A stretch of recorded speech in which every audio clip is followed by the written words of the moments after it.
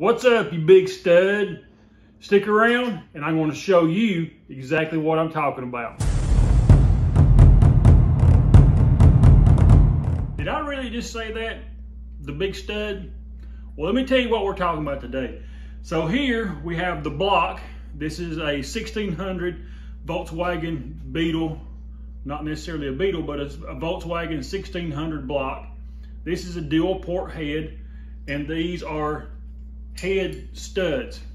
Now, camera girl, if you'll kind of zoom up here real quick, you'll notice that on here, they are 4 different lengths of studs. And there's a reason for 4 different ones. So on the top, right here, where your jugs or where your cylinders go in, you have a medium one, you have a short one, you have a short one, and a medium one, and then all 4 long studs go into the bottom.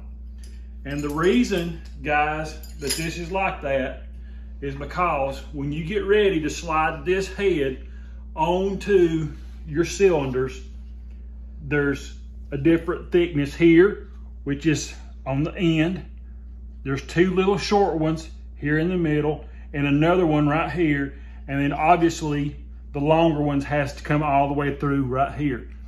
So remember, not everybody knows this. Maybe you've taken a picture, maybe it's been years since you've pulled this thing apart, or whether you're fixing to put a brand new one together. You may not find it somewhere, but this is just a little tech tip on where your studs go. So remember,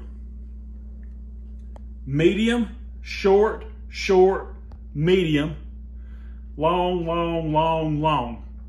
And if you don't have 4 long ones, 2 medium ones, and 2 short ones, then you're definitely missing something. So look for your studs, get it right on this, and you won't have any issues. Thanks for tuning in. Bug out.